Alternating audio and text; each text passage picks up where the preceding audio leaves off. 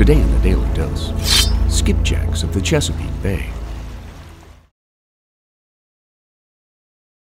Beginning as far back as the 17th century, European settlers discovered enormous oyster reefs beneath the shallow waters of the Chesapeake Bay, so expansive that they posed navigational hazards to their ships.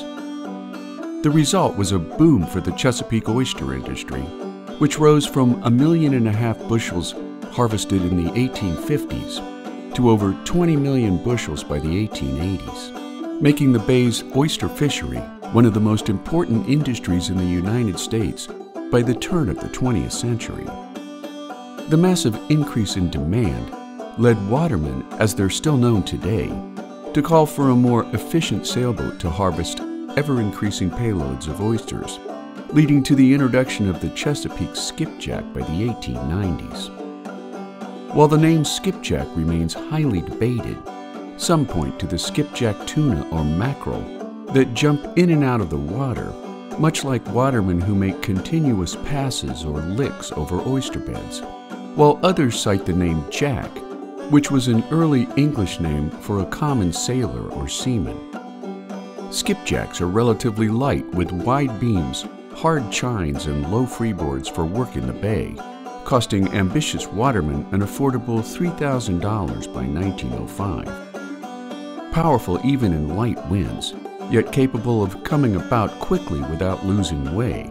During their heyday, as many as 2,000 skipjacks plied the waters of the Chesapeake Bay.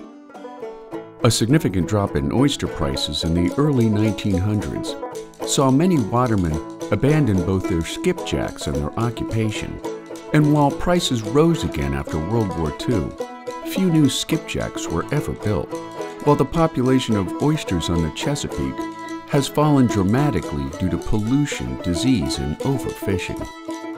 Today, only 30 skipjacks remain on the bay, many lovingly restored by enthusiasts and museums, while less than a dozen continue to ply the trade of oyster fishing on the Chesapeake. Thanks to the skipjack's symbolic importance to the history and culture of the Chesapeake, in 2001, with funding from the Maryland Historic Trust, the National Trust for Historic Preservation, and numerous private businesses, skipjack restoration projects are underway at the Chesapeake Bay Maritime Museum, making the Chesapeake skipjack a much beloved throwback to a simpler time in American history. And there you have it, skipjacks of the Chesapeake Bay, today in the Daily Dose. If you like learning something new every day, subscribe to the Daily Dose on YouTube or sign up for emails at dailydosenow.com.